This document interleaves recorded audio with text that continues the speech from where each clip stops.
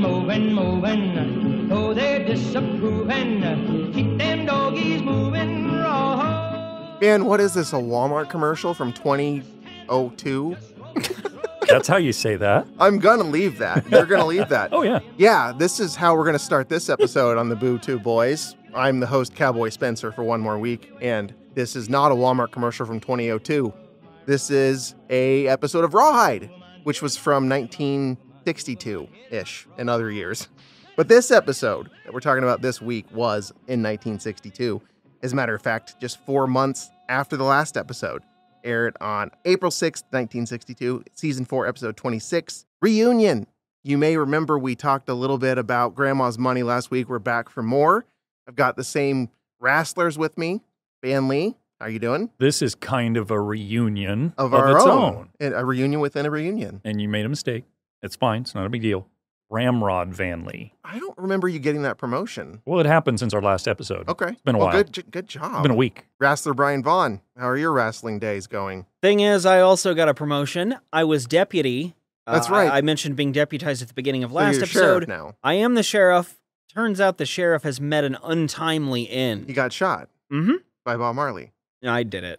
Bob Marley did it. He didn't do it, is what I heard. Oh, Eric Clapton did it. No, he That didn't. actually sounds about right. Yeah, He's these pretty days, awful. I guess all days, I just didn't know about Mhm. how he was. You know what I just realized is that Bob Marley really does say he did shoot the sheriff. And not the deputy. Right. He didn't shoot them both. So I'm mistaken. My Bob Marley trivia has not come in handy for me there. Indeed. Let's not talk about reggae anymore, and we'll talk about Rawhide. We'll talk about ska instead. We're going to come back and do a little bit of a different look this episode. As I mentioned, no Clint Eastwood at all. We've got a little look at Gil Favor, the actual trail boss for our Rawhide group, although he, too, is only in about half this episode. We've got some notable guest stars to go into. Largely, a big one is that we actually got more Matthew Perry. He wasn't just in Friends, he's in this episode. 1960s television, Matthew Perry. Oh, what's that? It's time for another round of Perry or Scary. Last time around, I gave you fellas trivia from Matthew Perry's recent autobiography. Can't believe this has come up again. Well, this time around on Perry or Scary, since we're talking about Matthew Perry, and it's probably the same one, I don't know yet. I haven't watched this episode. We commented on it live. That's what we do for our Right, episodes. exactly. It's like riff tracks in that way. Mhm. I decided this time, though, I'd like to present trivia from Matthew Perry's IMDb page with some of my own horse shit mixed in. So it should be noted, some of the IMDb stuff might also not be true. I don't know. Anyone can put stuff on there. Really gone downhill since they took the forums off back in 2017. But a common complaint on this podcast. So you two will work together to decide if it's Perry, true, or Scary, I made it up. We're going to see if we have the same chemistry that we have when we're out in the trail and we're leading the cattle around. Right. We do a really Right. good job then. Van, you need to display the same skills that made you Ramrod. Correct. All right, first up. Matthew Perry is missing part of the middle finger on his right hand because of a door-shutting accident in preschool. I think I would have noticed that. Agreed. So I think that's a Scary. I'm good to go with a Scary. No, that's a Perry. That's So he true. wears a prosthetic then? According to someone on IMDb, this is true. That's all I know about it. Let's go back and see if he's missing a chunk of his finger when he's hugging Monica in that episode. I mentioned during our Friends episodes that Matthew Perry dated Julia Roberts. Well, he also dated other 1990s icons I bet he did. during his Friends run, including Marge Simpson, Dunkaroos, the Budweiser Frogs, and Denver Broncos quarterback John Elway. Perry or Scary? That's pretty Perry because I remember the headlines when he and Elway were caught making out in the back of that restaurant. If only that were true news, I would. This would be a better and more interesting world. Obviously, that's a You Scary. guys sniffed me out there. All right. Matthew Perry was drafted by the Ottawa Loggers in the 1996 Roller Hockey International Draft. Was he Canadian? I don't think so. He's too mean. Yeah, and I don't see him as doing anything physical. Even though he was in shape, I don't know that he's an athlete. Well, he's pretty fat in that one episode. Well, he's yeah. losing all that weight. Yeah, but Courtney Cox fixes that. I think I'm going along with the same trail that you were on. Scary. Yeah, okay. Let's go Scary. Too bad it's Perry. This is a Canadian man born in Ottawa. Huh. So Matthew Perry is Canadian. Yeah. Okay. Meanest one there is. I was going to say, how did it happen? Okay, I mentioned all that dating, though, but he also dated Lauren Graham, Nev Campbell, and Lizzie Kaplan. Is that Perry or scary? That's disappointing. It but is scary, but is it Perry? I believe it. I believe it as well. Let's go I'll Perry. go Perry. That is true. And gross. I like your disappointed reaction there on I that. really like Nev Campbell, So you thought Lizzie she Kaplan. You thought she'd do Yeah, better. I do too. All these people. Well, I saw her escape that cook who made soup with fear. I didn't think that. She was running to Matthew Yeah. Perry. It was kind of like Phoebe's reaction in that episode where she finds out that he's with Monica and she says like, oh, she could do better. Exactly. All of these women could and probably later did do better. Okay, on set for a guest starring role, Perry impressed the cast of Caroline in the City with an array of close-up magic tricks. Is that Perry or scary? I think he mentioned him being on Carolina City, but I But might I be would mixing it up. mention that too. Yes. Would. What's your gut? No, I don't feel like that happened. Okay, I'll stick with that. Good gut, because I made that up. If it involves Caroline in the City, I I probably get that a lot. Good, falsified good. That's a good gut you Hey, got Spencer, there. your gut will be accurate. Two more for you guys. This man, Matthew Perry, went to high school with Canadian Prime Minister Justin Trudeau. I You don't now think know he Trudeau- is Canadian. Right, but you might have been setting us up for that. Like now that we've Yeah. established that lore about Matthew Perry, that he's from Canada, we can tie him in with the most famous person in Canada, which is Justin Trudeau. Now, I do know Justin Trudeau looks a lot better than Matthew Perry, so I'm inclined to say he's younger, so I don't know if I buy it from Yeah, that but Matthew Perry perspective. did a lot of drugs, so Yeah, maybe but he that's the other aged thing. himself up. Hmm. I would believe it, but I do think it is possible that Brian is leading us astray. What was your instinct? No? On this one, I don't think I had a clear gut Okay. on this one. Oh, let's so go. Let me You do it.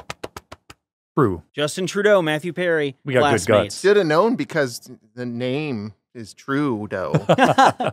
We've got one more Perry or Scary before we get back to the reunion, an episode of Rawhide with zero grandma in it. Zero reggae either. Perry does not see eye to eye with his general father about the treatment of the Pawnee.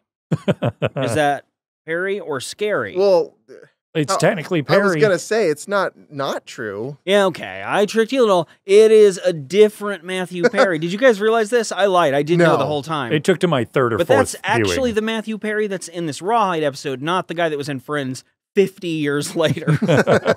Okay, so that's a scary. is what That's you're a saying, scary. You Yeah. guys did okay. You're not going to win the grand prize, which is Wizards in a Box or whatever that game was from Wizards in a Maze, maybe? Wizards Maze. something like that Yeah. from Legends of the Hidden Temple. That's but, in my closet over there. But we'll see. Good job. Not as good as the last Perry or Scary round, but maybe the next time that Matthew Perry gets brought up on the show, somehow I you guys imagine will ace it. that it will happen. Harry or Scary coming back. That was unexpected. I should have known. I was hoping that the punishment for losing would be now you have to take a phone call from Matt Perry and talk to him. That's awful. Sorry, Matt Perry, if you're About listening. whatever topic he wants. Canada, obviously. Drugs. Well, since you co-opted the episode for a moment, I'm going to do the same. Fine. At the end of our second episodes, because we do these in twos, we always reveal the next show. And the host who is doing that show does so, except we do Hot Potato, but you get the idea. I have decided I'm going to do a little contest for fans out there. I'm going to sprinkle in inside jokes or jokes that will point towards what my show will be that we're covering the next couple of weeks, which I'll reveal at the end of this episode. So just keep in mind, they will be obscurely placed throughout. And I hope to do a good job, getting all these in there. But let's face it, I'm no Superman. So we're doing Scrubs next. I was talking about Anyway, reunion so- Rawhide. It was really bad first hint if that's what it ends up being. I have like a Brian dozen just got hits. it right away. Okay, fine. It would have really been appropriate, though. It would have been just perfect if you were the one covering Friends and you're like, speaking of Matthew Perry, I'm going to do a show with Matthew Perry, if that had been your hint. We had the order in the wrong way. We should have done Friends yet. But it's not going to be Friends, is it? I already did Friends. Are you doing Aftermash? Correct. I actually thought you were going to flip the script completely and just be like, before we do this, here's what I'm doing next time. I was like, okay, that's fine. We can do that up top. I'm going to steal your thunder right up top. Oh, you mentioned this is a contest. If someone gets it right, Yeah, what do what do they they get? win? A call from Matthew Perry.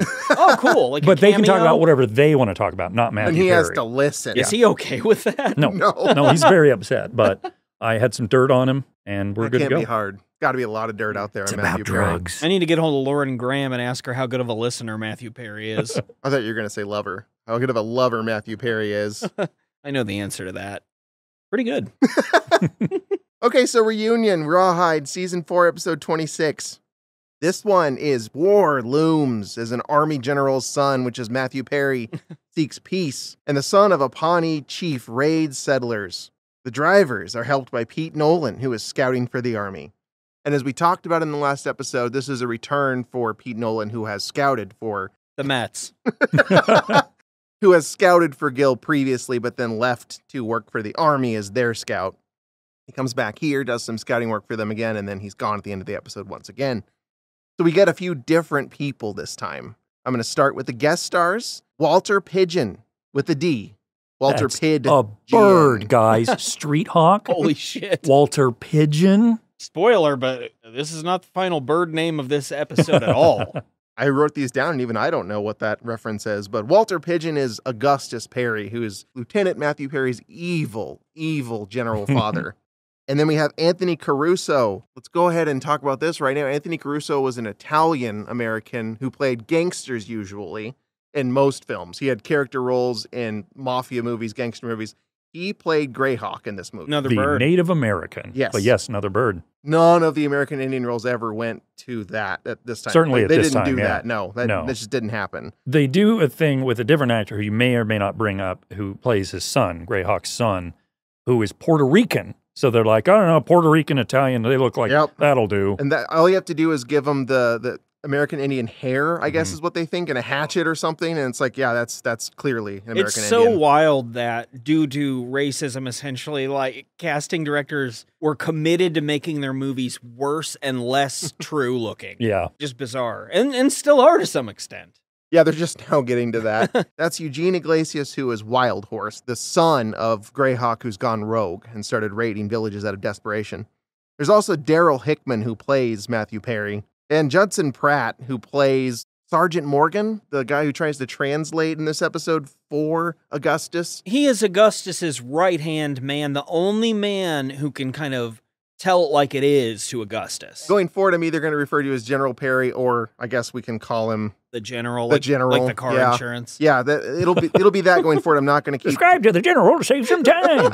I'm not going to keep going with Augustus. The car insurance general looks a lot more fun than Augustus general does. But he is oftentimes kind of being like, now what he said is, I hate you and I want everyone to die. But what he means is, we're going to do everything we can to figure out that solution there. Morgan is nothing more than the stepdad who the adult kids come to visit, and he's trying to play the intermediary between the actual parent and the kids, right? He's newer to the family. He doesn't know the kid intimately like the parent, but he wants them to get along because he loves Augustus so much. He's just a melty-faced gloop of a man. Morgan? Yeah, he looks like what everybody looked like in the 1960s who was in film. Like just an older, broad, rectangle-faced white guy who wears his cap askew and is like, I'm sloppy and everyone loves me. Well, the thing is, by the time you're 35 or so, the hard-living lifestyle at that time made your body begin to ferment or something. Yeah. So, like, I bet you Morgan's like 38. He's got to be at least like around 50. I would think. 27. He is not as old as he looks. I would agree 100% on that. Let's just get right into whatever this episode's called. I didn't put it on here. Grandma's money. Let's go back and let's get right into Reunion. We open with the trail crew positively dying of thirst. They're very, very thirsty for this water that is not anywhere, and they're out in the wilderness and no one knows where any water is. I mean, you could really use a good scout like Pete Nolan at this time, but he's not around. He's in the Army. So there's no water around and the canteens are running low, and there's a brief conversation between Gil, who is the lead again in this episode, the trail boss. He's telling his man, you need to go easy on that canteen. And the guy's like, dude, I have been nursing this canteen for a long time. How long do you expect me to do this? And Gil gives in and says, fine, you can fill it up a little bit, but we got to be careful here. In the middle of this little back and forth about dying of thirst, we get another member of the crew comes up and says, guys, Mushy's found something. Which I would be like, I don't need to see a dead bird. This is huge. We've got to get there right away. So everyone runs over. Mushy is standing at attention in front of a flag. and does not look away from the flag the whole scene. Well, this whole time they're like, you're not going to believe what you see. This is going to blow your mind. And then the first thing I see as a viewer is Mushy saluting a flag, unflinching, not saying anything, not smiling. I don't know who any of these characters are. Nope. And so I thought this was the thing that they came to see, was a man saluting a flag I think and not moving. The Texas flag, I think, also. Really weird. I'm still not 100% not confused about this scene. I agree. That's why my notes had to be pretty vague here, because even having done my best to actually learn who Gil's crew is, I don't really know what's going on here. Mushy remains a mystery. Sure. They're all about to die of thirst, though, and this is a big breakthrough. We see a trail of rocks on the ground in the shape of an arrow, kind of like the Blair Witch Project a little bit, and it's pointing them towards something. I have to assume at this point the Blair Witch was busy making her way east to Massachusetts to scare those teens. Mm-hmm. Took her like 130 years to get there. She might have still been alive right now, not like a weird spectral witch. These rocks, guys, they point towards something that's really important for the trailblazing crew right now, which is... Can I say what it is? Yeah. Hole. Yeah. It's a water hole. It's not a Baywatch hole, though. It's not that big. The guy's named John Hole from the last one. Yeah, it's not John Hole like Otis Ames. It's an actual, genuine, certified water hole. Unlike John Hole, you can drink out of this thing. And keep in mind that Wishbone or whoever it was telling Gil that you're not going to fucking believe it's what water. you're about to see. It's a hole in the ground. This is going to be shit. one of those things where your head spins around in a circle and then up into a steam top, because you're first going to see a man saluting a flag, right? Fucking weird. Then you're going to see a line of rocks with an arrow pointing. Blair Witch. Blair Witch. Then you get hole. What does all of it mean? I don't know. Just drink the water. I would think that if I drank water after witnessing those circumstances, more poisoning, just like Grandma. You've never had water this good. Do you guys remember what it tastes like when they start Sweet sucking as up? Texas dirt or Yes, something. you do. Yeah. Sweet as Texas sugar. Sugar. Sweet as Texas sugar. You know what's wild? I did not put that in my notes and still, for some reason, remembered that. That's how Rawhide's good. So it turns out this is actually a gift from Pete, who left. He dug that hole. He did all this himself. He set up the rocks. I guess he planted the flag. That's got to be difficult. That's a heavy flag. Pete's really good at scouting. Already, we get a sense that Pete is a bit of a benzobrist. You can put Pete in any role and he'll do what's right, whether that's take the walk, slap a line drive the other way, or ball on the inner half. You might pull that thing over the fence. Or dig a hole. I really hope, and in my head, this is real, that when you guys are doing the Nasty Cast, there's been some people that came over to Bootu Boys with it. Sure. In my heart, I like to believe that those people are still here for all these baseball references we make in the middle of this. And I guarantee there actually are several yeah, of them. for sure. So they're going to love that Ben Zobrist line. If any baseball fans are listening to this episode and want to leave us a review on Apple Podcasts, we'll get a Ben Zobrist tattoo. I've already done that. It's too late. Or a hole tattoo. Yeah, sure. Just tattoo of a hole, which is weird. I've already got several real holes. So do you guys. I usually use them. You have to. You'll die. So Pete's left a little goodie bag for him. He's got a little Hershey's note, Kisses and Eagle's Claw, just normal stuff. And he lets him know this is the only water hole for miles. I always thought watering hole was kind of like a... Where you go to bathe? No, just like, oh, you got to go to the watering hole to fill your canteen. Okay, so it's a lake or whatever. I didn't know it was a hole full of water. Doesn't leave much to the imagination. This is actually pretty useful to kind of figure out how incredibly desolate this all was, too. Like, it literally was the only way they could stay alive for any other water hole. There was nothing else nearby. You get a sense of how desperate they are, that this little hole of water that we're making fun of, like, whoa, we get to stay alive. We get to live. It's a big deal. It really establishes that when we see Pete Nolan later, we know he's a big deal. Unerring sense of good in the episode. By the way, the Eagle's Claw that was in the little goodie bag was from Greyhawk, and he gave that to Pete as a token of good luck, to something about speeding him on his journey or something. And Pete thinks that this crew could stand to have that for themselves. This is such clear exposition, and I don't even mind it. It makes sense where Pete's like, I got this on the trail from Greyhawk, a character who needs to be brought up in this first scene, but we don't really know how.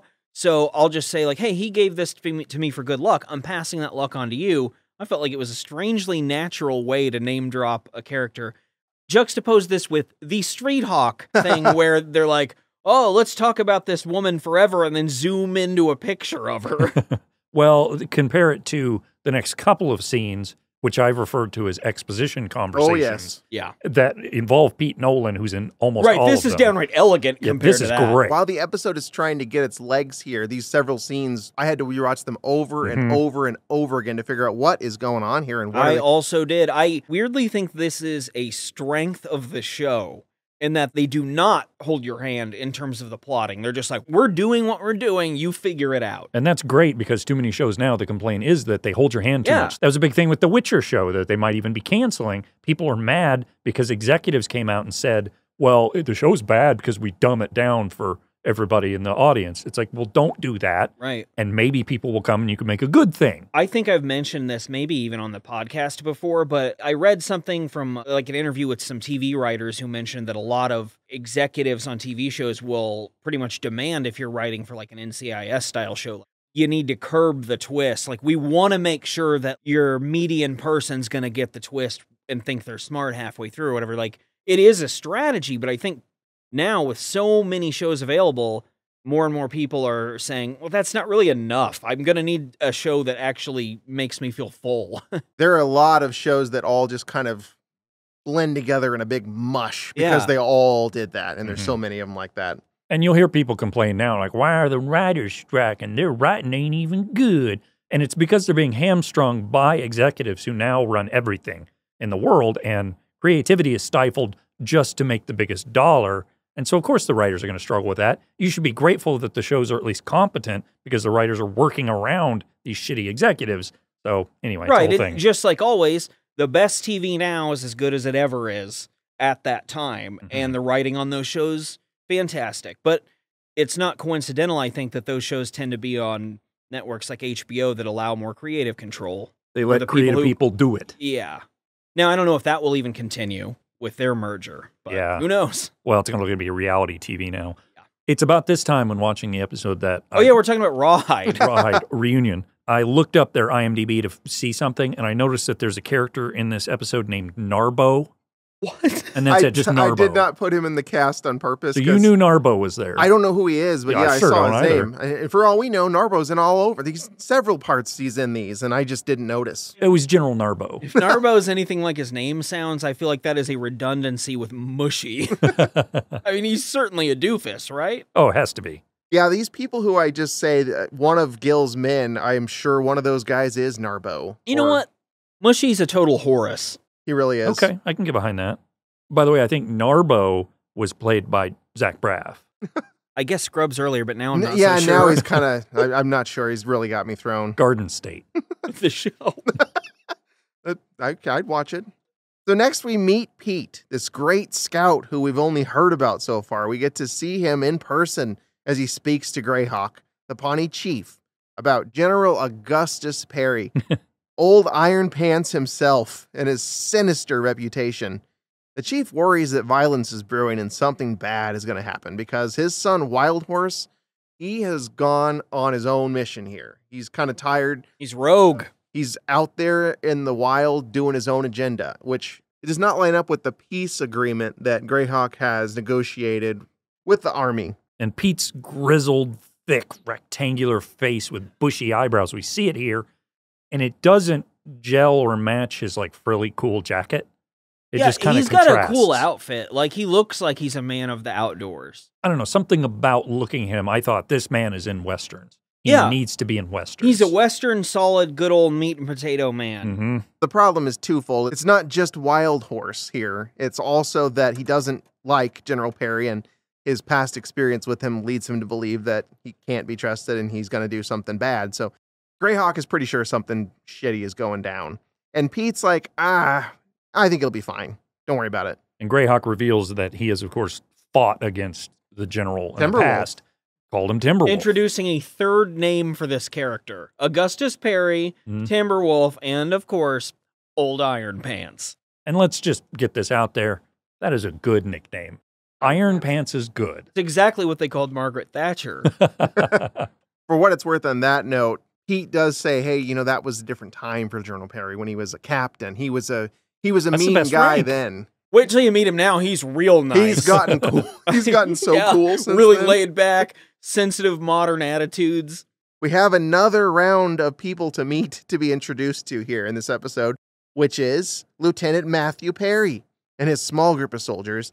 They are en route to General Perry, where father and son will be reunited at last. It's not clear exactly how long it's been, but they haven't seen each other for a long time. At least 5 years, because he talked about being in West Point for 4, and he hadn't seen him since then, at least. Right. General Perry could not, of course, be bothered to attend the graduation, so he hasn't been a part of his son's life for a long time. And Matt here has a lot of doubt that he can ever live up to his father's big name. Right now, there's like some hero worship for his dad. Which makes sense. I think he would definitely feel the weight of that, being that he's rising in the Army himself, and he's like, shit, I'm never going to be as good as my dad was at being in the Army. Following the same career path. It's like you're Jacob Dylan, right? And you're like, well, I'm in the Wallflowers, but I'm not my fucking dad, am I?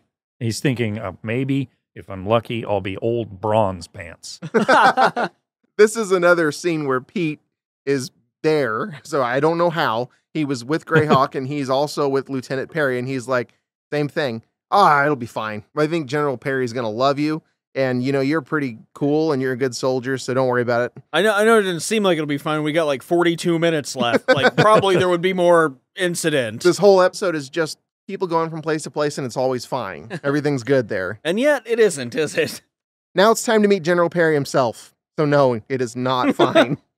He is stationed in a tent, which is kind of cool. I'd like my base of operations to be run out of a tent someday. This is a Game of Thrones thing, too. Like, the leader has his own tent. It really does directly connect to, like, medieval warfare. Yeah, it's people so have weird. just always done it, and I really enjoy watching this sort of thing. Like, he's got his map he's looking at. What is he even doing? He's just sitting at a table in a tent with, like, some kind of book open? I think he's being mad. He's looking at the Charting picture of the his course. dead wife, and that's it. Well, he's doing Why that. is he carrying that with him at all times? But it's not like a little picture. Yeah, it's right. a fold-out, like, book-sized You know what it's picture. for. What do you think he's doing? It gets lonesome. It's going to be real iron hard, am I right? Well, though, Morgan's there. Well, Morgan is a really good right-hand man, and he enters He can use his left, too. beaming due to the impending arrival of Matt. Well, so here's the thing. Sergeant Morgan is very excited about seeing Lieutenant Matthew Perry, but General Ironpants does not have that same high regard for his son. I wonder how he turned out. Like all the rest of them, no doubt, from West Point. Book learning, polished boots, shiny fingernails. Not the shiny fingernails. People who read are worthless and dumb. I don't get why he's so disgusted about the West Point thing. I think it's just one of those things where it's like, if you're not fighting men in the war, you got to farm all day and work hard. None of that book learning good for you. I hate that. I think, probably our generation is familiar with the divide of maybe older members of the family not understanding the sorts of careers younger people get into now, like, which doesn't really apply to any of us, but like, say you're a coder or something. I don't think an older generation would see that as work. They'd be like, you're just sitting there. You're just doing on the what? computer. Right. You're not working with your hands. You're not getting dirty. You're not working at the toilet factory. You're not doing mud baths with Grandma and Ames. You're not a really sassy janitor who's mean to everyone who comes into the hospital. I can't help but enjoy, too, that he's just, his shiny fingernails. I can't stand a man with shiny fingernails. I like how he's also preemptively hating his son. Yeah. Like, his son's not even there. He's like, I bet my son's a real prissy bitch, isn't he, Morgan? There's no way he's nearly as strong as me. He definitely hones in on that he thinks he's a soft, kind of weak little runt. Because he mentions he takes after his mom. He's not really like me, and he's educated in a cushy college, and I just don't think I'm going to like him or have anything in common with him. I knew something went wrong with my son the second he was smart. And West Point, that's such a cushy job to have when you're in Who college. of any importance has ever gone to West Point? And Sergeant Morgan, being that he actually does like Lieutenant Perry, says, well, I think he's probably going to be pretty cool, and I think he's going to be a good soldier, and you're going to be proud of him. I'll be his dad if you don't want to. And with that, it's time for this big father and son moment to happen at last. Lieutenant Perry rides up. He's greeted warmly by Sergeant Morgan. It's going great. It's going to keep going great. Yeah, actually a little too warmly, because Sergeant Morgan doesn't do the formal Army greeting thing. He just kind of is like, Matt, how the fuck are you? And then they realize, oh, shit, Lieutenant Morgan, sir. I wish they would have done a complicated handshake. They share this very informal greeting before stopping themselves for the proper salutes, and then the young Perry enters the elder Perry's tent. Matt is happy to see his father, and he tries to greet him accordingly, but General is not having any of that, and I liked their interaction so much, we're going to do another clip right away here. Mr. Perry, you're out of uniform. Didn't they teach you at West Point how to dress properly? Well, yes, sir. It's just that out here in the West, it's not so strict. There's only one acceptable reply to my statement, Mr. Perry. That reply is no excuse, sir. And your fingernails far too shiny. No excuse, sir. Matthew Perry, the young one, sounds like he went to like the OP school of acting. He's like, oh, gee whiz, shucks, fella. It's just that kind of actor. Are you talking shit about Daryl Hickman? I don't even think this is intentional, but that works to the show's advantage later when Matt starts standing up for himself. I didn't think he would be to the extent that true. it is. Yeah, it's actually pretty effective. And the weird thing about this guy, about Daryl Hickman, is he flubs probably 4 or 5 Constantly. lines and is not a bad actor. No, it actually works to a degree in because this. he's supposed to be nervous and unsure a lot of the time. Especially in this half of the episode. But I don't think he did it on purpose. I don't either. I think he just missed lines. I think they do 30 episodes a season. They have the film. They're like, it's good enough, but it worked. I bet they were like a meat grinder with these episodes. They were just churning that shit out. And some shows could use a little more we leave natural flubs in. Humanity. I think. Yeah, to a degree. I mean, you don't want anything that just clearly sounds like someone reading a line wrong. But someone casually misspeaking like a person would, I think it should happen more.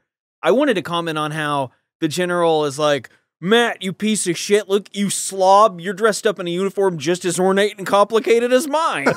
I don't see how that's dressing down. He had the button, like one button, which wasn't really it was bizarre. He was fine. I just don't get it. You're showing your gams, son. And doesn't that seem like a weird thing for an old school guy to care about? Like the uniform? Well, actually, no, it doesn't. As a general, though, you have to kiss ass and be by the book. You're right. And, I forget that sometimes they're little that those types are real fashionistas if there's rules involved. It doesn't line up with this whole like, oh, he's a pretty boy with shiny nails and nice boots. It doesn't mix there. So yeah, Augustus Perry here is a jackass. I don't like him much. What do you guys think so far? Hate him, and I not gonna be liking him anymore. By the end, it's kind of like, okay, we get it. He's a bad guy. Stop having him do the worst thing a person would do every single scene. My problem is that the nickname Ironpants is awesome. I don't think he should get to have an awesome nickname. He's that bad. Is it supposed to be a compliment to him? I don't know how that suppose. is. I don't know. Got hard pants. I bet that had a connotation we don't understand any longer. Yeah, I think you're probably right. Well, because if you Google old Ironpants, there are like a dozen cowboy shows that use that nickname. I got a lot of weird links from Googling. You guys both Googled? No, I made that up. Okay, I was going to be... He's talking about pee-pees. Old Ironpants. So it's at this point, after being dressed down, that Matt introduces famed scout Pete Nolan to Augustus, and General Perry says, you're the one who made that unauthorized peace with that fucker, Pawnee. I hate peace. Matt attempts to barrel right through that awkwardness by stating, well, we can go see Greyhawk right now and kind of put the final touch to that peace arrangement that we've got settled. And General Perry says, that's not going to happen. I'm not going to meet Greyhawk. And I've even sent that cattle back, the 500 grade A head of cattle, the best cattle there is in the world. I sent it back where it came from. He's not getting that. Obviously, everyone else in the room is freaked out by this. They're all stunned. What do you mean we could fix this right now and just have peace? There will be no peace with Greyhawk. Only a firing squad or jail, says General Perry. Perry has recent reports that change everything in his mind, which is multiple Pawnee raids in the area, and wonders just why they're making peace given these developments. And what he does is he holds open his report, that he wrote paper himself. that he wrote or whatever. He shows it to Pete Nolan, and you have to say his full name every fucking time Pete Nolan shows up on screen. Pete Nolan. And anyway, the general takes his finger and reads with his finger like all important military men do. They can't read he didn't unless go to they West point Point like his stupid, fancy, smart, shiny-fingered son. Matt points out these are recent raids carried out by Wild Horse, Greyhawk's son, and that's not indicative of how the Pawnees are wanting to handle things in general. That's just kind of a rogue unit, so to speak.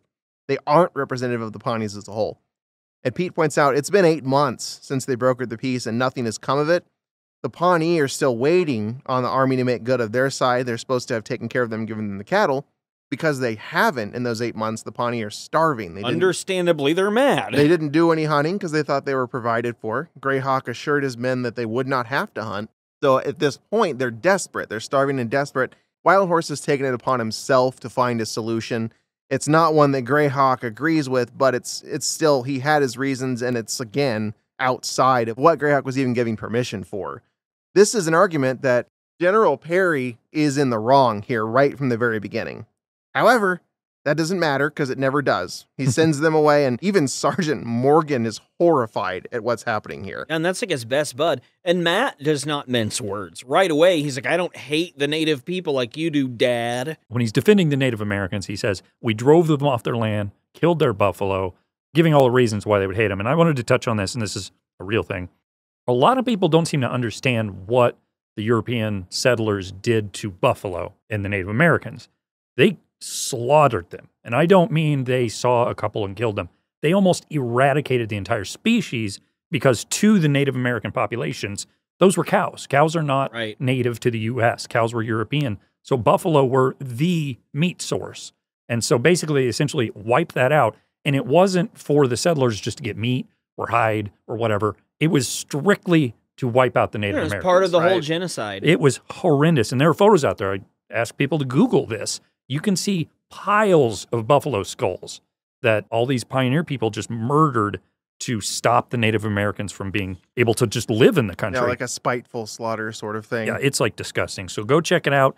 It is not just a little bit. It's gross, and it was a lot of buffalo. And it's amazing we still have some. Now, Ted Turner has the largest buffalo herd of anyone in the world. He's a big buffalo man. I sure do love them buffaloes. They're so pretty and fuzzy. You can see them on TBS if you're lucky. Bet they have a good life there with Ted Turner. Sure. He probably hangs out with them. Rawhide, for its part, I was kind of surprised, does not try to really shake hands with both sides here either. They know General Perry is evil.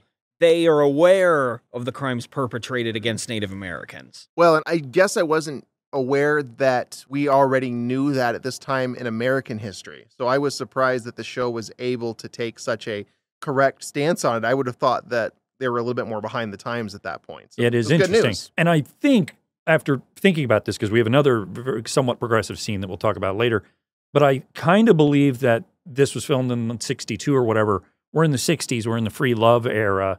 And I think it's people kind of getting into that political proclivity, if you will. I was thinking about it too, and then I realized, oh, John F. Kennedy's already been elected. Yeah. So it does make sense, but I think being in black and white also throws it off. Really colors my perspective. That's a good point. You don't associate like a black and white Western to take a sympathetic view to the American Indians. It's typically they're the bad guys. When I think black and white Western, I think John Wayne, who was a Nazi.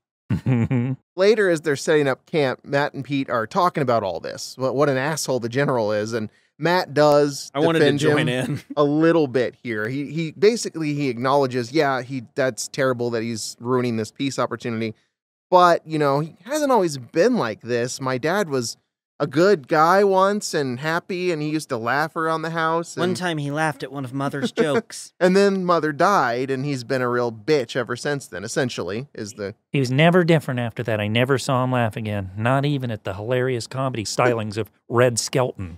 Wow. In fact, Matt said when he was growing up, his dad was so fun, he didn't even understand how he could have been called Old Ironpants. He was like, I don't get it. This guy's great. Again, it sounds like a fun name.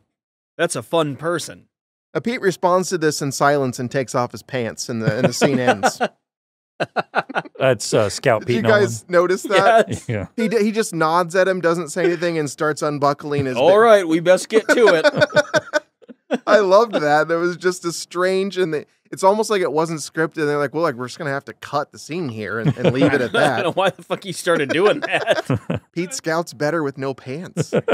Right after Pete takes his pants off, we go to the general, and this is a very small hint of possibly wanting to plant seeds in your head that General Oliver, which is what I want to call him, General Perry, is not all bad because he's still thinking about his son all this time later, and he tells Sergeant Morgan, Matt's a fine-looking boy, don't you think? And Morgan says, he's a fine-looking man. You just ain't got the eyes to see it yet. He's all man. Burned. I know this is not a redeemable character, but it reminded me a little bit of the grandma when you get your first sense of maybe she's starting to get close to Rowdy in her head, even though she's trying to con him. I thought they were hinting there might be redemption for this horrible guy sometime later in the episode, because he's still thinking about his son all those hours And later. there's some degree at this point to me where Wow, he lets Morgan say this stuff. He can't be so totalitarian. Right. There's a softer side to General Perry. And it's not in the pants. Those are iron. We'll get to that. The iron in his pants and maybe what happens with Pete not wearing pants after the break.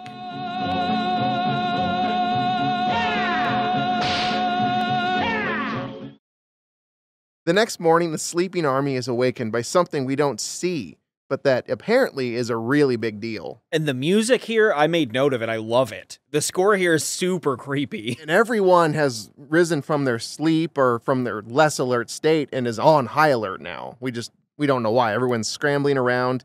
Matt and Pete race to the general's tent where he's doing some early morning calisthenics. He's touching his toes, and I think this is as strenuous an exercise as you could do then. Mhm. That's why he's old iron pants. He's not very flexible. Can't bend at the knee. After he was done, he had a real self-satisfied look like, wow, I'd like to see you try that, son. So the general is real pleased with his morning workout. He leaves the tent, takes in the morning air, and says, we don't have air like that back east. Pete points out to the horizon, which is what everyone's all worked up about, and says, you don't have this out east either, General. Pawnee smoke signals. Which pretty good burn there, too. You know how to read those still? I'm guessing, by the way, General Perry doesn't answer. I'm guessing no, he does not know how to read those. He actually says something like, of course, and then he's diligently lying. watching it. I think he could be. I think he did and just doesn't think it's important enough now to Okay. I feel like he would not keep up with that. I think like, if he could read them, he'd be following along the smoke signals in the sky with his finger. I think he reads all smoke signals as war. Well, here's the thing. For those who haven't listened to previous episodes or don't know me, Van Lee, I have a lot of Native American blood. Therefore, in him. It's not like a thing where he keeps a jar. It next to me. That in addition, but I can read smoke signals. I don't know if you guys even knew this. So this is like a fun behind the scenes fact because the smoke signals they were doing were real. It's like an Easter egg, when you watch a Shyamalan movie and there's something in the background or whatever. Mm-hmm. Anyway, that's what this is. So I translated them for you. Oh, good. I bet these are real. Okay, let's see what they are. What they say, the Native Americans there, is they say, European women are so fat that when they go camping, the bears hide their food. Oh. Shit, is this Wild Horse doing this? That's what it says. And in fact, later on in the episode, there's another one. I'll just go ahead and read that now. If you guys want to hear it. Absolutely. Yeah. Okay, European women are so dumb, it takes them 2 hours to watch 60 Minutes with Mike Wallace. That's pretty funny. Those are good burns. I have more respect for the Pawnee than I already did now. European women are so ugly, even Ripley doesn't believe it. It makes sense. I forgot Wild Horse was on the dais for the roast of Bob Saget that one year. And then, of course, there's one last one. You guys want to hear that, too? Yeah. Oh, yeah. European women are so classless, they're practically a Marxist utopia. Oh. Those Pawnee are savage, guys. Yeah, and that makes you think a little, too, about forms of government, which Certainly. most, Yo Mama type jokes don't do. So, well, I wouldn't go most. now that reframes what General Perry's thinking when he's reading that. Let's give him the benefit of the doubt that he can read these, and he's looking at these smoke signals, and he's reading that in his head like, Yo Mama is so fat. I think now we're gonna kill understand. Greyhawk. I think now it makes all his actions justifiable. We get it, yeah. He burned him too good not to fight back. Pete once again entreats the general, will you at least meet with Greyhawk, for God's sake? And Matt pipes in and says, he really wants peace. Let him show it to you in person. General says, look, I can read smoke signals really well, and I don't think that he is going to surrender. I don't think there's any way that he can demonstrate his desire for peace unless he does. It turns out you don't have to be in the fire to get a sick burn. Because of the smoke, you can see it from a distance. Right. Come on, that was clever. No, was I great. liked it. It's kind of a three-part joke in a way with the subtext that these were razzes being sent from Wild Horse's camp.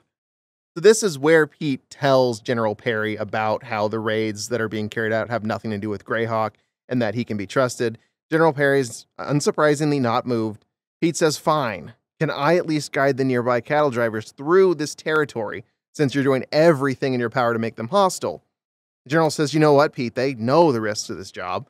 And quite frankly, your duty is to the Army now. So no, you can't do that. This part's nuts, too. The general's like, no, I'd like also these guys to die. Just anyone but me. Everyone. So back with old Gil and his group, Gil and Quince. See, I told you Quince got mentioned here. Yeah. They see the Pawnee smoke signals, and neither of them know what they mean. So they're no General Perry. They can't read that shit. They can't understand the burn which has occurred. You know who they missed, though, is Pete, because he is really good at reading smoke signals and scouting. Wait, Scout Pete Nolan? Mm-hmm. Oh. He's an expert smoke signal reader. I get it now.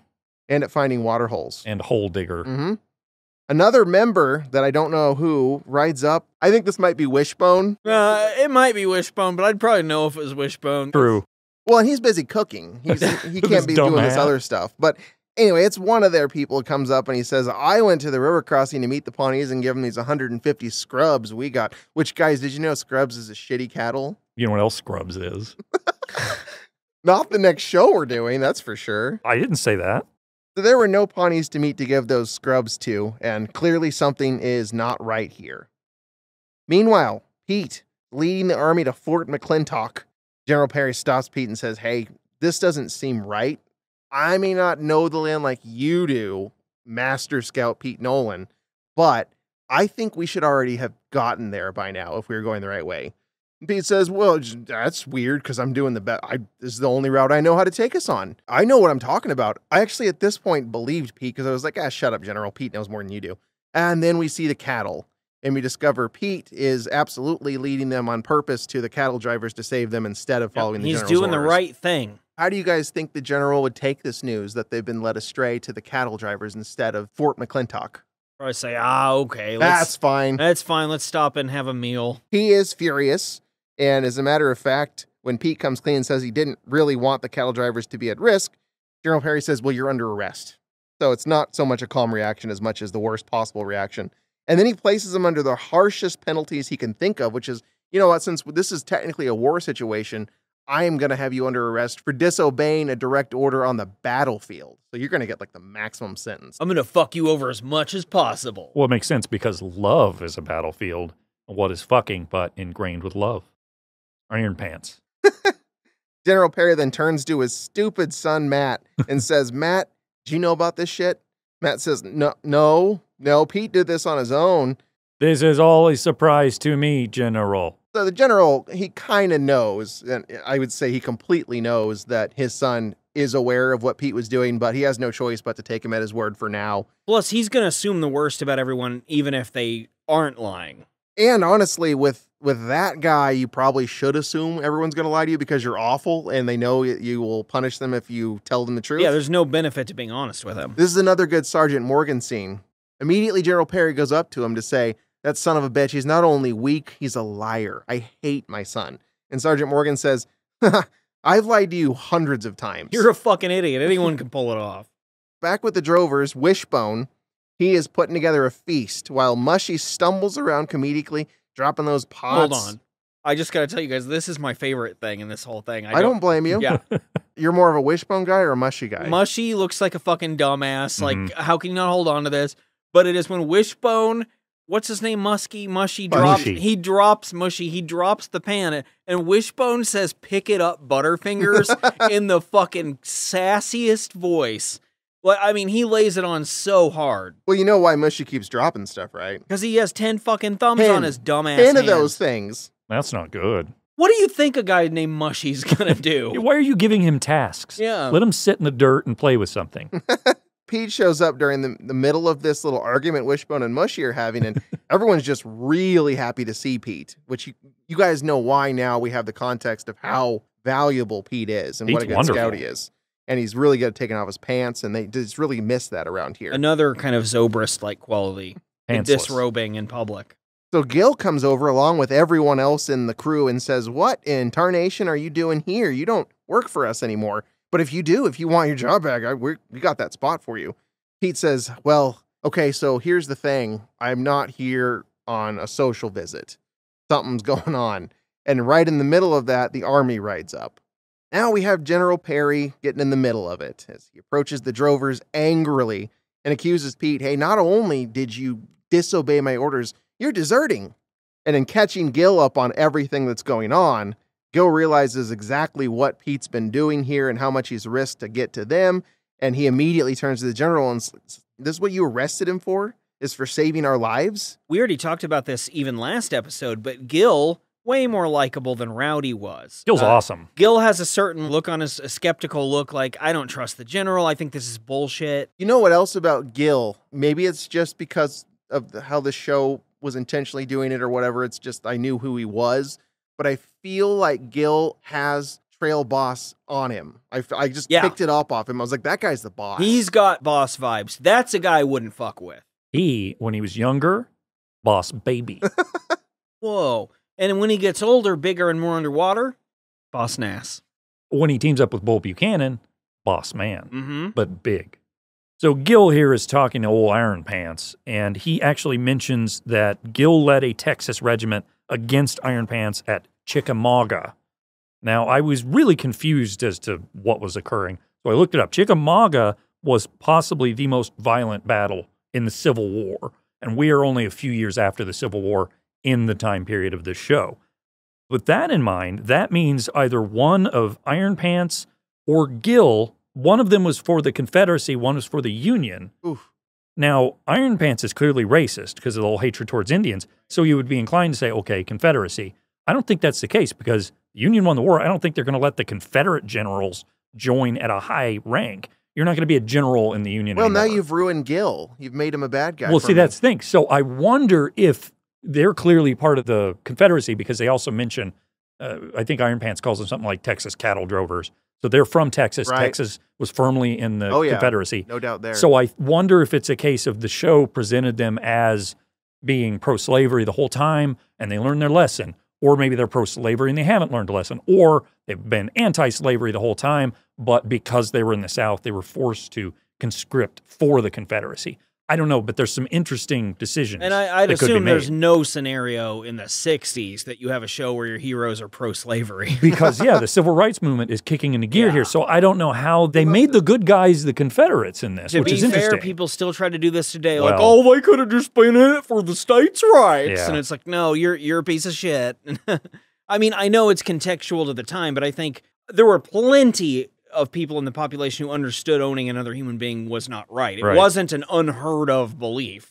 I'm sure they skirted around all of that more serious stuff. And I guess the only way to justify it for us, for what we're doing in these two, is Gil, he didn't believe in any of it. He was just there. He was just in Texas and he didn't like any of it. Well, it turns out his rank is important enough to lead people, but not important enough to make decisions. Yeah, it's not his fault. None of that. Gil didn't like any of it. We can like Gil if we want to. Gil was like, Robert E. Lee, I don't listen to you. I got cattle to hoard. You can Robert E. leave. So Gil is really, at this point, clearly at odds with General Perry and is disgusted by what a mess he's made of this situation. And as Van alluded to, doesn't like him from their past anyway. So he's not real pleased to be seeing him or talking to him in the first place. And he says, honestly, this is a mess. You've ruined all this. There's no chance of making peace if you keep doing this. You should at least stay with our group while we're in hostile territory to protect us and help us out a little bit here. General Perry doesn't seem to be interested in this until Gil points out, and by the way, if we were ambushed, you got like a dozen men, I've got twice that amount, it would probably be us protecting you in a fight anyway. General, it sure would be a shame if that nice shiny group of soldiers you got there were suddenly beset upon by a group of Pawnee Native Americans. It'd be a total shame. Your whole group were attacked. Doesn't that sound like a real shame to you, General? I like that Gil essentially is like, I'm going to kind of threaten you. Yeah, he starts kind of hiking up his pants a little bit and getting real bossy with him. Which is the opposite of what Pete does with his pants. He's hitting him with the old trail boss routine for sure. And I will say, General Perry's like, fine, you got me. And then shit, bro, you right. You've appealed to my cowardice. General Perry sends for the most experienced man in Lieutenant Perry's army, which is Corporal Bennett, just so you guys know. Really? That's your most experienced man? Well, don't underestimate Corporal Bennett. He's been through some shit. Fucking Corporal Bennett. And we go through more. I wasn't even going to mention Corporal Bennett until I figured out what becomes of him. But they need him, Corporal Bennett, to ride ahead to Fort McClintock to bring back every man they can spare from that garrison to help in this upcoming war that the general is determined they're going to fight or defend themselves against intact, whatever. This is my favorite part of this, is that this general, one of the top positions in the U.S. Army, is so dead set on killing Native Americans, starting a war, and he has like 8 people with him. Fucking idiot. Gil does point out here, before they send Corporal Bennett to, let's go ahead and say it, his death, Gil says, we actually could just give them the cattle we have and try to prevent some of this. We don't necessarily need to fight them. Here's where the general makes yet another horrible call. Look, General, it doesn't need to be any Indian trouble at all. We got 150 head of scrub that we were going to give them anyway. Hold them for a while. I'll give no food to hostile Indians. How come you got such a big hate on for the Indians? I don't hate the Indians, Mr. Failer. I hate the enemy. Well, when do they stop being the enemy? When they're dead. Real understanding guy. The term hate on rules. I had never heard that before. Me either. So can you say that instead of having a hard on for something, you have a hate on for Yeah, something? like if you're not horny for it, you're angry for it. Can Iron Pants get a hard on because the pants don't flex? They've They're probably iron. got a little I bet compartment for that. It would okay. clang into him. So is his It dick might made ring of metal? them. Iron. The pants are. Old iron dick. But you're not going to clang in the iron with flesh Owner. that hard. Whoop. So he doesn't have a Clang. hate on. He has a hard on. In this scenario we're talking about now, yeah, fine. Okay. I don't know how we got here, but fine. There's no better way to summarize General Perry than when they're dead, by the way. That line he ends with there is perfect. And I like how Gil just kind of stops then. He's like, Oh, all right. I see. There's no appealing to you. You're insane. Later, Lieutenant Perry enters the general's tent on his own and nervously confronts his father for the first time here. He expresses his opinion, which is, General, you are doing this wrong, and we should just give the Pawnee the cattle, see if we can avoid a full-scale war. There's zero reason to war with them right now. Yeah. Zero. General Perry says there's no chance Greyhawk will honor the peace agreement even if we do that. There's no point to give him the cattle. He's just going to betray us and kill us anyway. In fact, if we give him that cattle, it'll just fatten them up so they'll kill us better. They'll be stronger and they'll hurt us more. So he sends his son away, not convinced by his argument. As usual, Sergeant Morgan steps in with, yeah, you know he's right and you're wrong, fucker. This conversation might be the first time he shows his loyalty to the idea of military order and command and laws and rules. And several times he basically says that's worth more than native lives. Mhm. He does have, I think, maybe somewhere in there a smidge of respect for his son, though, to say, I disagree with you. Yeah, he does. Sure. It's part of the scene is like, he has to tell him, no, you could make your complaint in writing or whatever, do what you need to do, but no, I'm not changing course. And then secretly he's like, good, maybe he's not such a soft little baby. Because that's one thing about old-timey heartless turd men is they will only respect someone for being aggressive. It might not matter in what manner, but if you're aggressive, they're like, yeah, that's a virile man. I got a hate on. It's always the thing warrior tribes, for the young one to take over, they have to best the father in battle. It's that, but with mushy old general men who just want to be yelled at occasionally. This is exactly right. This is how my brother and I had to beat our dad into submission at bowling to be in a better part of the lineup. Correct. In the meantime, Gil is trying to talk Pete out of giving that cattle over to Greyhawk. And Pete says, look, if I don't do this, this could blow up even bigger than we know. It could affect the entire country. Everyone could be at war. And if you really don't want me to do it, by the way, Gil, just tell me that I can't have the cattle. Gil says, you know I can't do that. You know how Gil rolls? Scout Pete, I can't do that to you. Guess who can, though? General Perry. He comes over and says, you can't have that cattle. There's no way you're getting that cattle, Pete. He then approaches Matt, who's fully mounted and ready to assist Pete, and places him under arrest as well now. Matt has reached openly defiant stage, and he says, you know what, General, you can say whatever you want at this point, but I am going with Pete to give Greyhawk these cattle, and that is that. And I'll deal with whatever you want to happen to me later, but I'm not going to listen to you right now.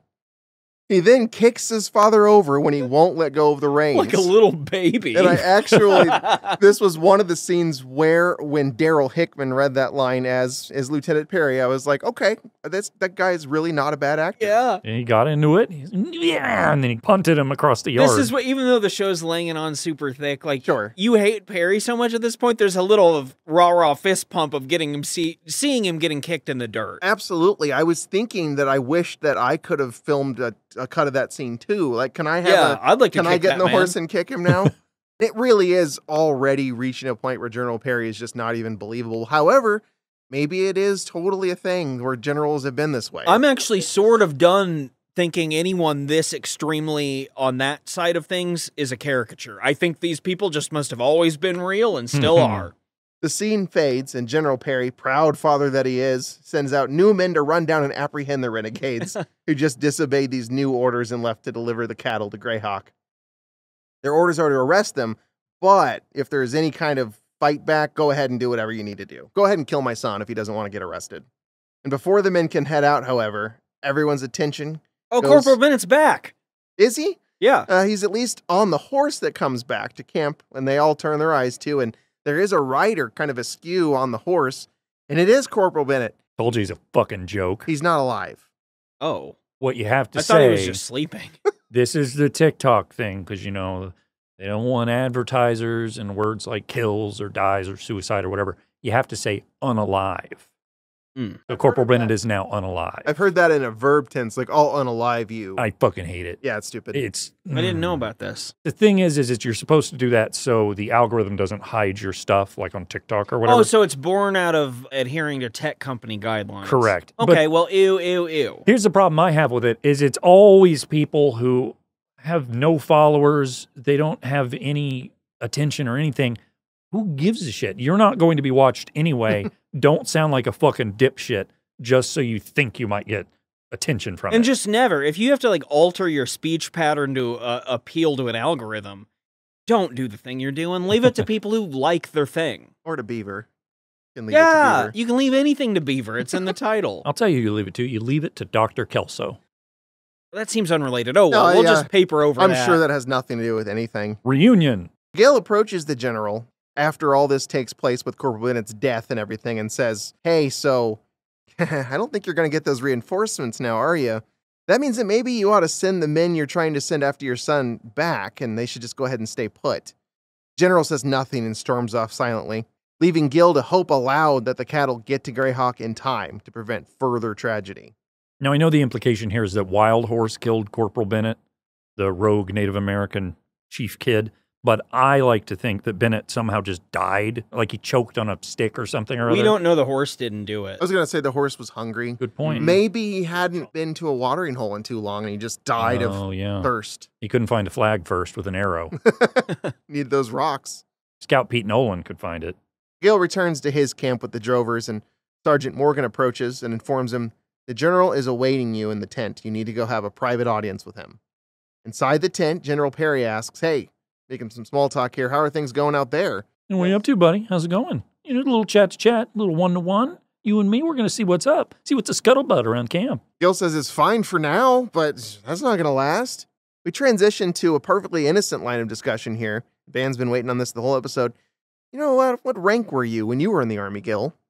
What rank was he, Van? Captain. It's the best rank. Why? Because you can have some power, but also not much. And if something goes bad, it doesn't come back to you. You blame it on... Have enough responsibility. Blame it on your son, yeah. Your son or Robert E. Lee, one of the two. Blame it on the general. Stonewall Jackson. The one that got killed by the Native Americans. Custer. Blame it on him. Custer, by the way, was in several episodes of Dr. Gwen Medicine Woman. That makes sense. The actual guy? Yeah. They resurrected him with the necromancy. Yeah, fuck. We haven't talked about necromancy in a while. I'm glad we touched on it. Well, yeah, it takes a little while in a Western to get to necromancy, but we do. Which I don't know why. People die all the time. Gil, by the way, is, as you can imagine, not interested in this kind of military small talk thing that General Perry is, for some reason, trying to hit him with here. I didn't Because Gil's fucking cool. He does not care about this authoritative hierarchy shit. Gil stops him right away. He's like, I'm not a soldier anymore, so none of this matters. And then General Perry kind of gets to the point. Like, how long do you think it'll take for my son to arrive safely with the cattle there? Because I really actually care about my son secretly. And he says, well, they would already be there if they weren't killed on the way. Like Corporal Bennett. General Perry then slips in another question, equally important, maybe more so. You think they're going to come back once they get there and complete that job? And Gale gets mad because he says, you know, if you're talking about Pete, he is not scared, and he's not going to run from your court-martial order. This is fucking Scout Pete Nolan. He ain't no pussy. And again, Gil, real mad and scary. You get that. You get that. You don't want to mess with him thing because he puffs his chest out and he's like, General, he is not going to run from your shit. Fuck you. And the general finally picks now to be like, well, my son is tough too. And they're both basically like, my son could beat up your son. He's like, Pete will come back. No question. He'll face his repercussions. Wishbone, Probably wouldn't come back. Mushy would be gone. He just wouldn't know what was going on. Mushy would've would gotten never lost. understand what happened. He'd get stuck in that watering hole and never come out. He gets stuck saluting a flag for too long before he dies. When Pete leaves angrily, General Perry does kind of have a realization that he just said something nice about his son, and honestly, he wonders aloud to Sergeant Morgan, hey, why am I unable to communicate with my son when that would do so much good in the situation? I thought this was a really nice little aside where he's like, I needed to talk to my son. Why couldn't I? Yeah. Which is like, he doesn't get it. He does not understand. The only person he could say that to is Sergeant Morgan. And Sergeant Morgan says, well, just like anything else, General just takes practice. And you haven't had very much of it. He doesn't say that, but obviously... You're a bad father. He dunks on him. Obviously, General Perry is not someone who's ever tried to talk to someone. Let's talk it out. Is not a thing General Perry has ever said. Let's kill the Native American. He's more of a command issuer than a discussion haver. So it's morning now, and the Renegades have returned. Not only did they good at their jobs, successfully reach Greyhawk, they brought him back with them. And we learn Greyhawk doesn't want that cattle. It's out of principle, though. It's like it's not that he doesn't want peace. He doesn't want 150. The agreement was for 500. I want the 500 healthy head of cattle your government ass promised me. Not those goddamn scrubs. You hear that, Ironpants? Timberwolf? Any of his names? In this big showdown the whole episode has been pointing toward, Greyhawk and General Perry are in each other's faces, and we kind of reiterate what we already know, which is the only reason the Pawnees are in this situation is because the Army did not fulfill their end of the bargain and they're starving. The terms of the peace agreement have not been met. Greyhawk says it's still not too late. You can put an end to this fighting. Just give us the 500 head of cattle that you promised. General Perry says, honestly, Greyhawk, the way your son's been acting lately, it doesn't matter. All that arrangement that we made is nullified and we're not going to give you anything. Greyhawk acknowledges, yeah, my son has been a bit of an asshole lately. He's gone out there, done some stuff, and he deserves to be punished for his wrongdoings. General Perry says, what? You admit that your son's done wrong. We might have a chance here after all, Greyhawk. Just give me your son, and it'll be okay. Greyhawk doesn't know, though, where Wild Horse is. So they can't go through any further with that, and that's the last straw for General Perry, who says, I fucking thought for 1 second, Greyhawk, that you were going to do something good and that I might be able to not kill you. But you've proven that you're not going to give up your son. I was right not to trust you. War. Back to the war talk. I was kind of on board with the way this whole episode unfolded up to the point of the general being so perplexed that he wouldn't know where his son was. Well, no, that Greyhawk would be like, yes, my son did wrong. He needs to be punished. The general's like, what? You would punish your son? General Perry, though, himself is like, I'll kill my son if he does something wrong. So it's weird that he doesn't. Oh, yeah, that's right. That's true. And also, what I was going to say is I don't know why he finds it so hard to believe, which I thought you were going to say. Why would he know where Wild Horse is? Wild Horse has gone rogue. Why would he know? He acts like that's the thing. You don't know where he is? Well, I can't trust you. Do you guys think a lot of this is him just finding excuses not to have to say he's wrong? Absolutely. 100%. He's definitely dug himself in and doesn't care. Because I think even now he knows a little bit. Like, I think the character's supposed to somewhat, I think part of him kind of having the nice asides to Morgan about Matt is he's also softening in terms of all of his stances, but unfortunately not soon enough. And he's a general in the military. When he says jump, people jump. So or how touch could their he toes. be wrong? Or that. They might not be able to jump, as we've established. With him, even if he is realizing gradually through Sergeant Morgan and his son and the voice inside his head that what he's doing is terrible, I think he's also completely incapable of figuring out how to approach it and reverse course and do anything about it. And I buy that a guy like that would make the easier choice of, rather than untangling this and taking some time, just see it through. Just do what I normally do, which is kill, kill, kill. General Perry says, Matt, son, apple of my eye, that is your prisoner, and we know we can't trust him. I need you to place him under arrest. And this is a big moment because we've seen a father and son confrontation. We saw a kick and some good yelling, but now we get an even bigger confrontation where Lieutenant Perry reminds his father that he's actually still under arrest himself and that he will follow the order, but only if the general is willing to accept the consequences of what this is going to mean from a moral standpoint. And this is twice now that Matt's been like, I would like to be on record for when all the dust is settled that I did not choose any of this. This outrages General Perry again, and he asks his son, are you making excuses for what Greyhawk's son has done right now? And Matt says, Wild Horse is only guilty of being loyal to his creed, his tribe.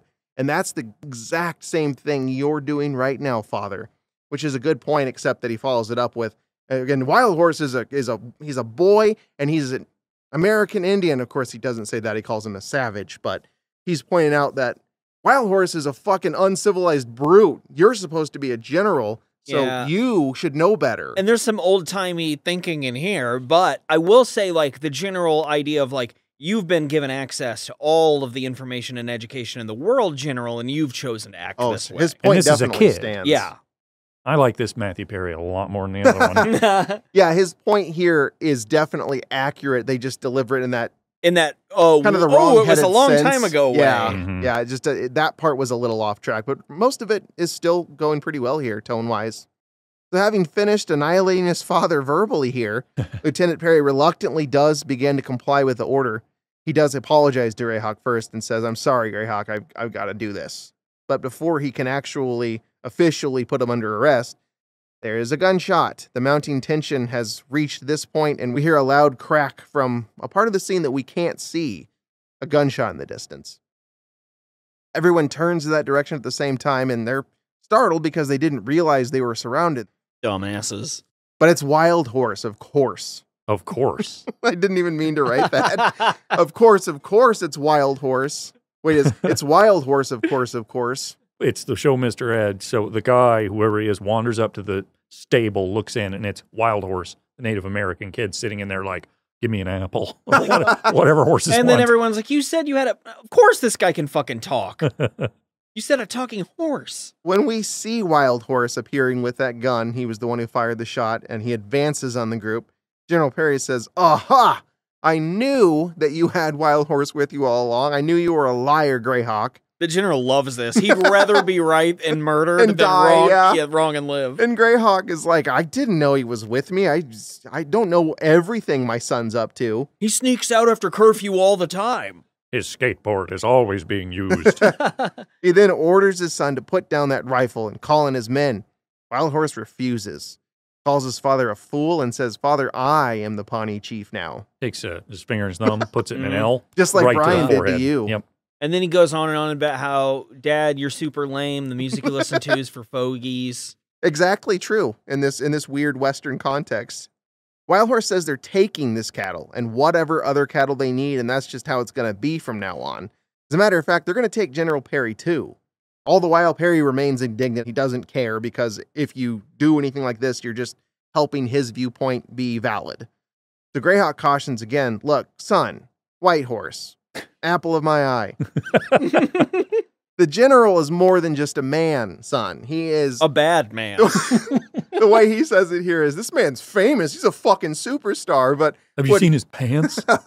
What he means, of course, is he's the symbol. He's the white man's symbol. If you shoot him, he will become more powerful than anything you could ever imagine. He whooshes away and his robes fall to the ground. Yeah. There's a lot of power, weirdly, in the symbolism of this, too, of Greyhawk kind of understanding, like, what the general's been fighting for is more than, like, even our tribe versus yours. It's for this sort of big, oppressive hand you can't control. Oh, goosebumps right now. It's a big moment. So if you do kill him, he'll become a martyr, and the soldiers won't quit until they wipe us all out. You can't kill him, Wild Horse. Wild Horse says, "You know what, old man? I'm going to kill him. I don't care. Your time's past. The new age is here." This is the part that Brian was talking about. Like, I don't like your music. I don't like your clothes. We're going to do it my way now. It's a new dawn for nice the Pawnees. Gray hair. And Geezer. Greyhawk. He also reminds him, by the way, gets in one last little barb here. It's not like you didn't have plenty of wars in your day, old man. Let me have mine. But he keeps his gun pointed at the general and says, "Last chance, General Perry. You come with me, or I'm going to shoot you down right here." And suddenly we hear another gunshot. It's off screen, so we don't know exactly who shot it, but Wild Horse doubles over in pain and drops to the ground. Well, mostly. I had to say He something. waits. This is my favorite death of any Bootu I was pretty Boys confused. episode. First off, he gets shot, He looks- bends over because So he he gets shot looks in the more stomach. mad than anything else. Yeah, and he holds his gun up in the air above his head and then throws it in the ground like he's having a Damn it. tantrum. Then he slowly crumples to the ground. He acts like he's been hit in paintball and he's pissed he lost. Yeah, he's Like, been eliminated. Yeah, not that he's dead. The reveal, of course, though, is that the shooter, the person who did this to Wild Horse, is none other than his father. What? He wasn't lying after all. In fact, perhaps he should have been. We pan the camera to Greyhawk with the smoke coming out of the gun. They didn't actually do that, but you get the idea. This isn't gun smoke, Spencer. Yeah, I know. I got my shows mixed up. We get a sense of Greyhawk having just done the ultimate act of sacrifice for the better of the world as a whole. He pulled a god. And he says, Now we need Wild Horse to roll out from under a rock in 3 days. he makes eye contact with General Perry and says, "You believe me now?" General Perry says, "No, just proves you're bloodthirsty and you'll kill anyone." At this point, I was so frustrated. I was like, what's this guy got to do, man? Shoot himself. The general's whole thing is bloodlust. He wants war. He wants to kill everyone. Are you kidding me? Yeah, he takes this moment to be like, "You're a monster. You killed someone." I would never let anyone die. Now all hell breaks loose and there's gunshots from all over and just everything's going crazy as Greyhawk approaches his son's body to, maybe say goodbye or something. And I think what he's supposed to do is close his eyes and say to better days. yeah, absolutely what we've learned in the past. This is the point where General Perry is struck in the crossfire in the shoulder by a stray bullet, and Matt is a good son, and he rushes in to get him out of that crossfire. And take his pants off. Uh-huh. Like you do. I guess He learned it from Pete. I think it was a tourniquet thing, but no. It's like, and the general says something like, yeah, get that belt off. Part tourniquet, but only part. Well, you don't need to take off iron pants. You just need to take off iron pants. It should have been quite a struggle to get his pants off when you think about it. It's a 20-minute scene. The general has a bit of an advantage here because if he gets shot below the belt, it just ricochets off. Just like with his boners. That's why he got shot in the Achilles shoulder. All the while in all this chaos, Greyhawk is standing his ground in the middle of the gunfire. It's a lot like Gus in that Breaking Bad episode where there's shooters and he has to go out and face them down so they stop shooting. You guys remember that episode? Yeah. Mm-hmm. It's just like that. This is just like that. Exactly like that. Well, except that Greyhawk can't get his people to stop shooting. No, but he's trying. He's like, look, I killed your other leader, coincidentally my son. Listen to me again. The soldiers are dropping left and right here. And Matt realizes that Greyhawk's going to be next if he doesn't go out and try to save him too, in addition to his dad. So Matt, the brave fool that he is, runs back out there and immediately eats a bullet to his gut. No good. It should be added, Matt, in a shockingly little quick exposition dump, he's like, I've got to go save Greyhawk. It's the only chance at universal peace we have. Or he seriously says something like that. My planet needs me. Greyhawk continues to plead all the while at the Pawnees as Matt sits there bleeding out. And Matt asks his father with his final words, "Have I finally proven myself to you?" And that's very sad that his last words go to his terrible, uncaring father. I don't know. It's a pretty sick send-off to leave him with that guilt for the rest of his life. But I do like that. From Lieutenant Perry's point of view, that part's sad. It's a leap to know that your father will be impacted by it. In the end, he is, but he doesn't ever get that confirmation that it even worked. That his dad wasn't like, fuck you. A better way to get to his dad, for sure, might have been him like, Dad, you're not good at murders. Or just shoot his dad. As he's dying. That would have fixed a lot of problems. This is what I really wanted to do. I'll see you in hell in a bit. Give me 5 minutes, 10 tops. Depends when I bleed out. This is a kind of an interesting turn in the scene that I kind of thought was a little dumb. So Greyhawk's not getting it done, right? Well, Pete decides that he can.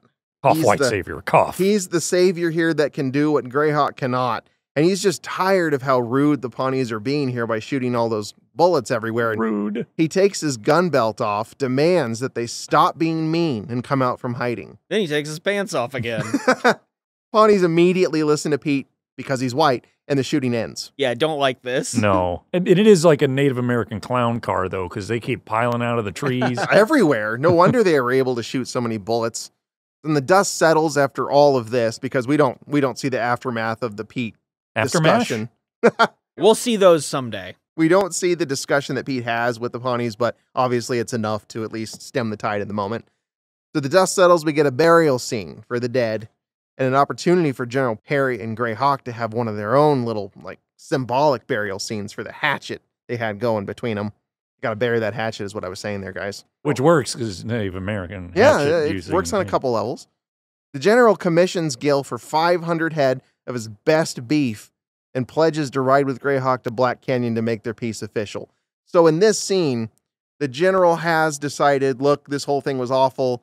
Greyhawk, I will make peace with you. You will get your cattle. And Greyhawk's like, you're a piece of shit. Fine. I'll take your peace offering, but I do hate you. Matt being dead is like the unlocking of the general going on his little apology tour around to everyone like, oh, I've been real bad. I know what's happened is kind of, how should I say this? Like, ooh, unforgivable.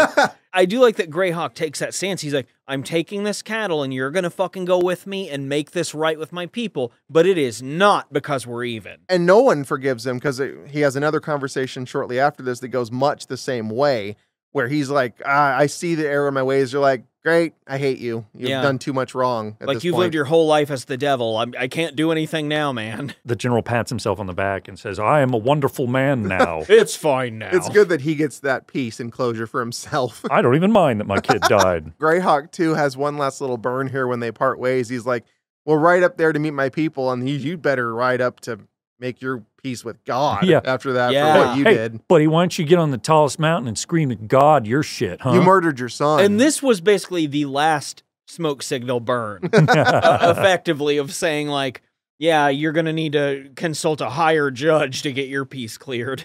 Meanwhile, Pete and Gil are saying their goodbyes because, remember, guys, Pete is out of the show at this point. This was just a return, even though he's really good at scouting. Good to see him, though. He's not going to stick around. Gil tells him, hey, I really wish you'd stay. We could use you.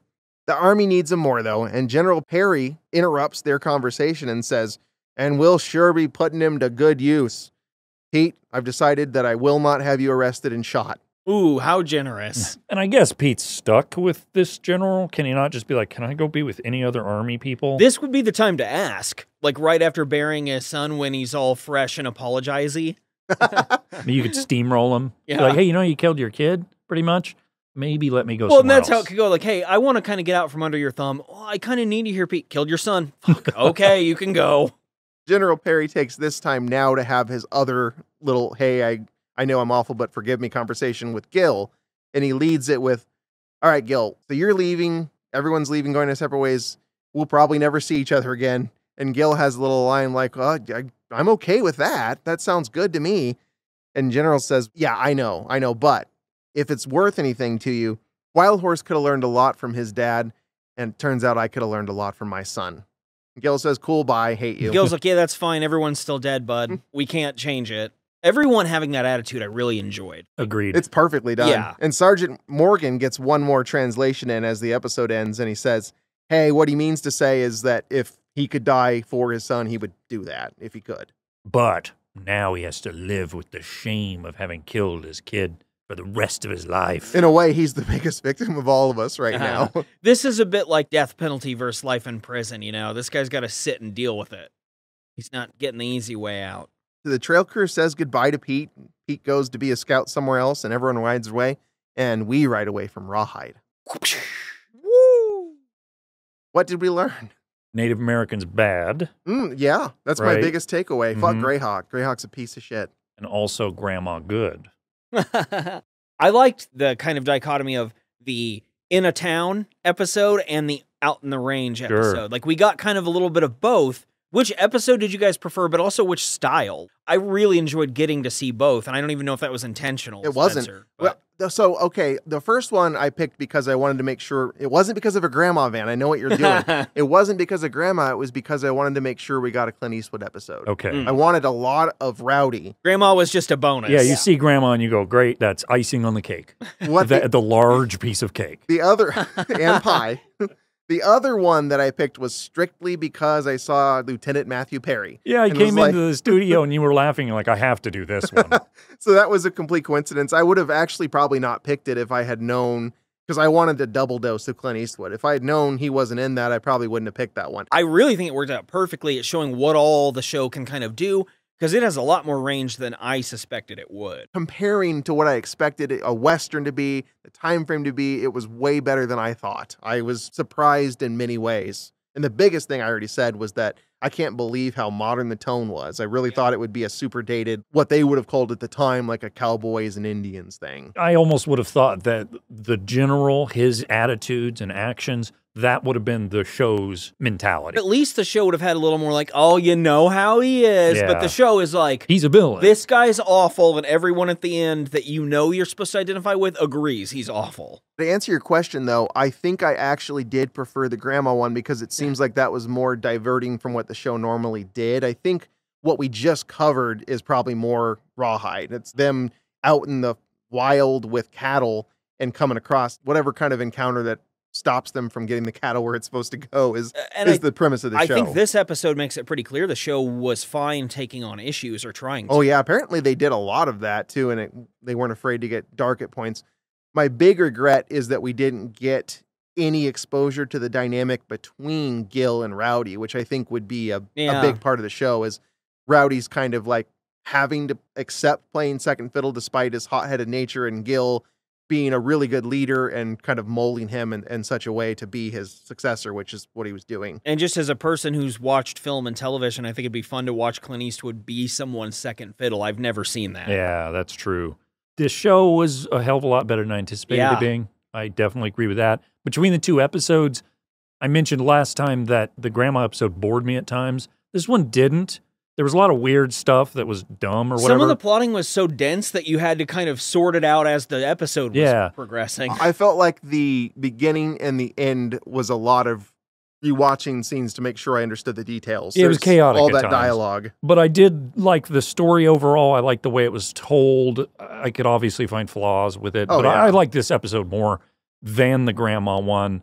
And I think from a comedy perspective, there were more weird things going on in this one that we could make fun of than the last one. Grandma took care of all that herself. Yeah, if you take Grandma out of that, obviously you're removing the entire plot of the first episode. Off, shame on you. Yes, I think that episode was kind of bland. But again, this was fun, and that is the most surprising aspect to me, is that I enjoyed watching these two episodes despite being a little bored the first one. I think this might be as surprised as I've been by any show we've covered in terms of my enjoyment level. I went in thinking this was very homeworky, and it didn't feel that way to me. I definitely was, as the person who had to make the most notes. Well, yeah, very much so that viewed changes it, it. as well. I mean, you have to make sure you understand every stupid little fine point, and I dreaded getting the preparation done for this as much as any episode, as much as anything we've done, and it really wasn't that bad. Yeah. So it did surprise me in that same way. I really think the Waltons has impacted all of us so negatively, because I think that's what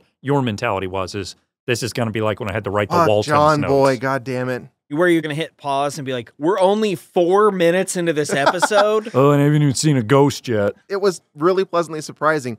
Having said that, of course, I mentioned at the top of the first episode we did here, we are just so not Western-themed people that there is no show we could ever watch that would ever have any real impact on us. Is like, that's a Western, and it's not for me, ultimately, in the end. Do you know, Spencer, if there were any episodes where they had, like, Men at Work, that band, come in and do songs throughout? A couple of them. That were kind of into the plot of the episode? They didn't want to overdo it. Actually, I noticed that Colin Hay is a frequent guest star. On Rawhide. Okay, good. And, you know, they also didn't really reveal what the name of Lieutenant Perry's mom was. Dr. Cox. Carla. Oh. It seems like you're leading up to something, and I guess I might as well let you take the reins. Now, we got to figure out what the turkey's doing. Well, let's talk about our next show. I'll be hosting for the next couple of weeks. And then something exciting's happening that we've done before, but we'll get to that when we get to it. All kinds of exciting things are getting ready to happen. And I, of course, did my contest thing where I left a lot of hints throughout this episode, the one we're recording right now. So listeners out there, if you have an idea what it is, somehow send it in with all the things that you notice, and whoever has the most things they notice gets to talk to Matthew Perry. Spencer, like me, are you in the boat where you're like, is he making it overly obvious so then he'll swerve and do some other thing like no, actually, Caroline in the City? I'm too naive. I believe that he's going to do exactly what we think he's going to do. Really, I kind of think so, because I think Van, who's in the room with us, I like how I've initiated this side conversation. I think Van would like to make fun of Scrubs. I don't know that he could host that himself and keep the food down, but we'll see. Gonna be interesting. I'm not doing Scrubs. I fucking hate Scrubs. Why would I pick Scrubs? I did that just because they said scrub cattle a bunch. My little inclination then was on the nose then. But both of our episodes of the show we will be covering feature an actor that was previously featured on the Bootu Boys. Little tidbit there. You, Brian, your last episode of a show that you picked was the 1980s Street Hawk. It was wonderful. Spencer said, no, I can do better. I'm going to do the 1960s. That's not what I said, but yes. I think No, you that's did, precisely though. what you said. So I said, let's go in the middle. I need to do something in the 70s. I haven't done a 70s show yet, No. to my knowledge. Are you doing that I don't 70s think you show? have. 'Cause- I also would like to remind you guys, or let you guys know in a little secret in the industry, comic book movies, they're here to stay. I think they're a little popular, in case you didn't know that. So I thought we could maybe dive into the comic book nature of entertainment. So we're doing the 1970s hit television show Wonder Woman, Wow. starring Linda Carter. Linda Carter, Interesting. yeah, who by the time we were kids was mostly in like a 1-800-eyeglasses commercial Mhm. phase of her career. Now, the 2 episodes we're going to be covering are from season 1 and season 2, although there's some weird stuff involved with Wonder Woman in that technically it started out as a movie or a couple made-for-TV movies. Then they did a season, and then it switched networks and did a couple more seasons. So depending on the platform you're looking at, the numbers may be wrong. Just go by the episode titles. That happens so much with the older It is shows. weird. So first off, we're covering season 1, episode 7, Wonder Woman versus Gargantua. Awesome. The Nazis try to get back an agent who turned on them.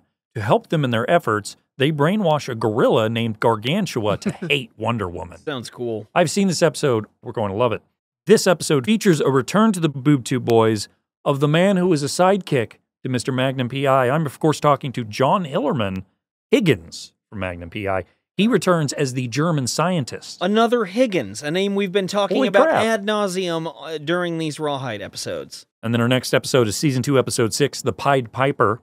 In this one, we have Eve Plum, a.k.a. Jan Brady, Okay. as well as Martin Mull. Do you guys know that guy? Oh, yeah, he was in Roseanne. He was in Roseanne. He was a gay, restaurant owner. He was Colonel Mustard in the Clue movie.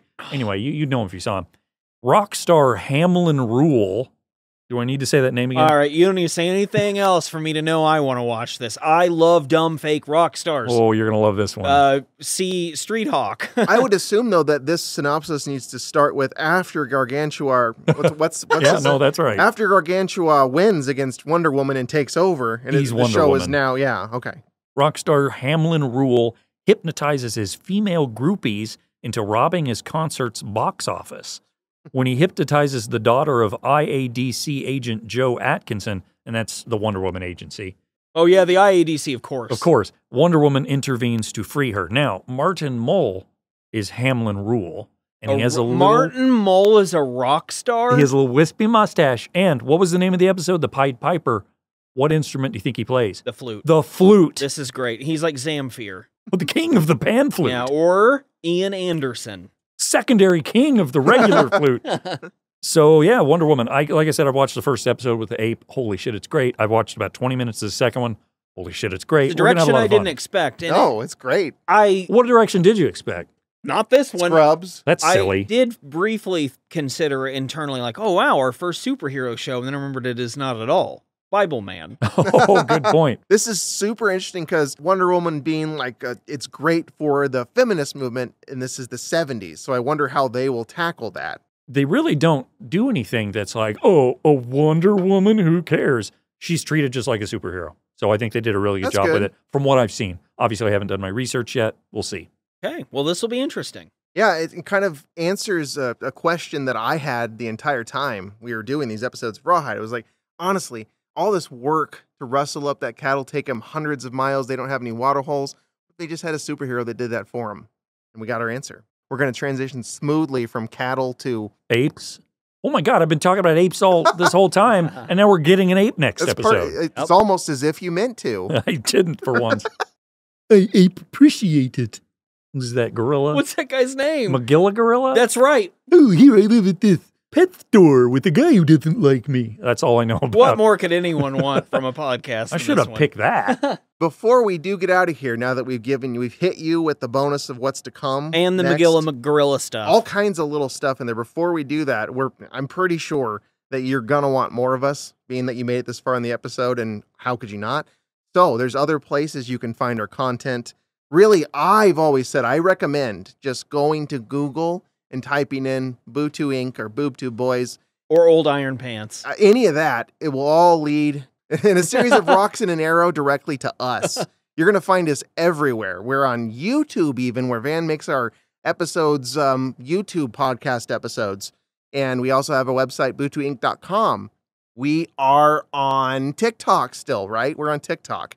You should find us on TikTok. Speaking of YouTube, Van did a video for the sketch we did for Forged in Fire. It is really funny. Go watch it. Way too professionally done not to have a large view count. So yeah, you need to check that out on YouTube. And we currently have like 50, and we're getting dislikes and everything because fucking people who watch Forged in Fire are like, this ain't about Doug Marquita being a man. I think this might be fake. That's so funny too, like where you see something and you're like, thumbs down on hours of work and hard effort and all that. Like, thumbs down, that sucks. Yeah, it never fails. So dumb. It's like, this is supposed to be a parody. Oh my God.